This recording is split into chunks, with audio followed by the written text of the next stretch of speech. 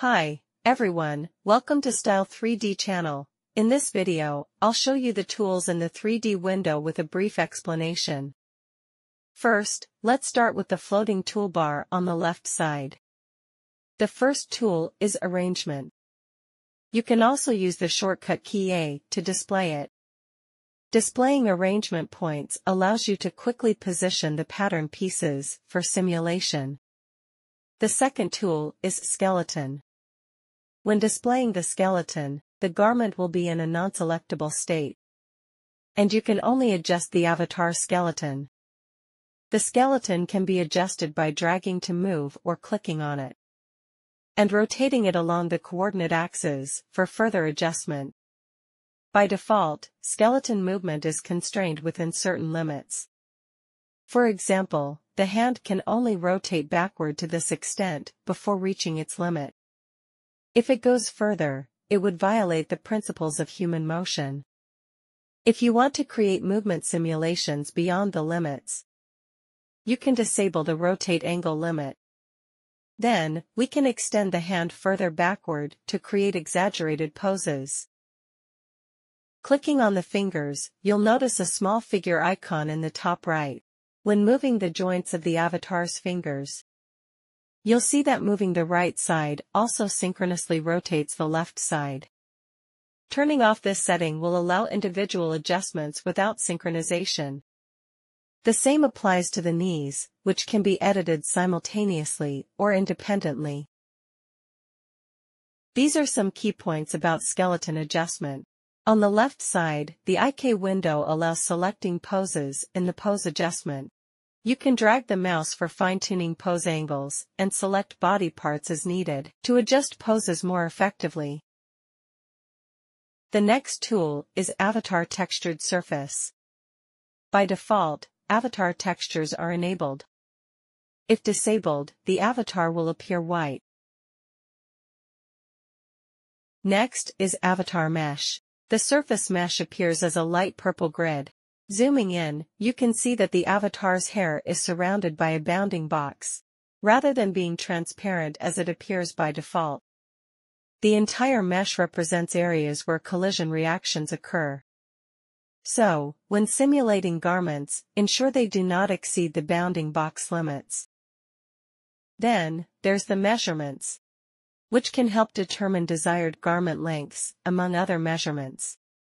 For garments, you can configure the display of 3D garments and style lines. First, you can toggle the visibility of garments. Next, you can show internal lines, revealing their positions on the garment. You can also adjust the display of baseline, sewing lines, and sewing connections here. The style line display highlights internal lines and outlines on garments, allowing for easier recognition of overall shapes and internal line positions. You can also customize line thickness, colors, and whether to display silhouettes and lines, top stitch styles, and accessories. The style line feature makes it easier to distinguish the overall silhouette and internal line positions. Finally, the display of sewing normals and puckering normals can also be toggled. For fabric, you can configure the texture display in the 3D window. If textured 3D surface is turned off, the garment will appear gray. The 3D mesh option works similarly to the 2D pattern mesh. Each triangle is referred to as a particle. Smaller particles create smaller surfaces, resulting in finer 3D simulation effects. The translucent 3D cloth option allows you to view internal pattern pieces and avatar details. The last option is cloth 3D thickness. If fabric thickness is disabled, garments will appear very thin, with the back side in dark gray. Enabling fabric thickness aligns the colors of the front and back, and garments gain visible thickness. You can further adjust fabric thickness for more pronounced effects. The color settings let you configure color displays for various garment attributes in the 3D window, including deactivate, freeze, ironing, flat, solidify, tack, etc. For example, Freezing a pattern piece changes its state, while strengthening another piece will reflect color changes. You can toggle these displays to focus on the garment's normal texture. Next is fitting. The fitting option allows you to set the display of effects such as body pressure analysis and garment stress analysis in the 3D window. You can observe the garment's stress situation through stress analysis. Garment deformation analysis shows areas under pressure, with yellow indicating tightness and red indicating excessive tension. In addition, the values represented by these colors also support customization. The functions of fitting support for displaying latitude and longitude lengths. Click on the specific position where you want to view the fitting, and the precise fitting values in the X/Y axis direction will be displayed at the click, which can assist in pattern adjustment. Thermal insulation analysis provides additional insights, but will not be elaborated here. The scene section includes ground, light, wind controls, grid, and props. These can also be edited in the object browser on the right. Next, let's do a simple demonstration. First, we will show and hide the ground, followed by the display and hiding of the light and wind control, and then the grid and props. Now, let's take a look at the attributes available by right-clicking in the 3D window. You can reset the 2D or 3D arrangement of all pattern pieces here. However, it's important to note that pattern pieces can only be reset when they are in an activated state. Next, you will see options for different viewpoints. There is also a custom camera here. We can rotate the 3D window to a desired angle and then add that viewpoint. You can also delete previously saved custom viewpoints. This way, no matter where the view is moved, you can quickly return to a previous viewpoint by selecting the custom camera. Next, let's look at Scene Align Center.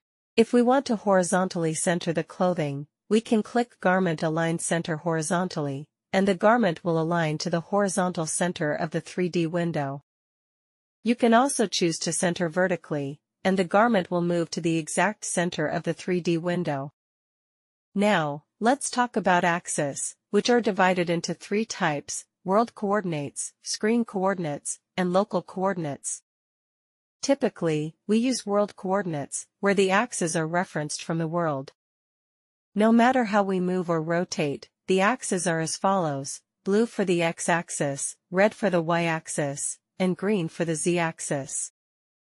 If we switch to screen coordinates, and click on the pattern piece, you will notice that no matter how the 3D window is rotated or moved, the axes are now based on the screen. This allows for more freedom when rotating the view, as the current screen is used as the reference. The last coordinate type is local coordinates. When we choose a piece of clothing and rotate it, you will notice that the coordinates rotate with it. This means the coordinate system is tied to the pattern piece itself. This type of coordinate is helpful for making adjustments to local areas, such as accessories or small parts. Below is the scene environment, which is similar to the environment in the scene here.